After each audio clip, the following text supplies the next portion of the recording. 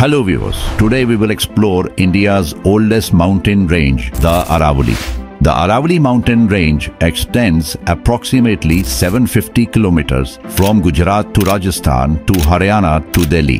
The Aravalli mountains originated about 570 million years ago during the Precambrian period. Mount Abu is the highest in this range, with Guru Shikar being the tallest peak of the Aravalli at an elevation of 1,722 meters.